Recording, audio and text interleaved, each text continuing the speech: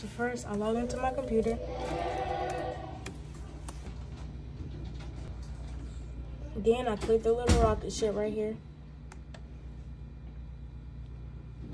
Then you click on this right here to log in to the Clever. Then you put your S number. Then you put your password.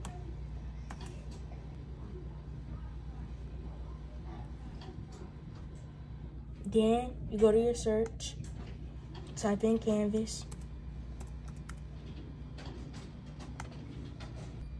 Then sign into your account.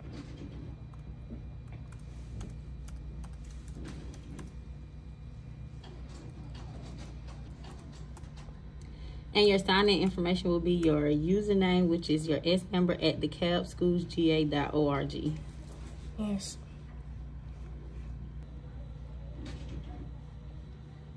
And then when you log in, all you have to do is click on any class you need to go on to. Say for instance this one.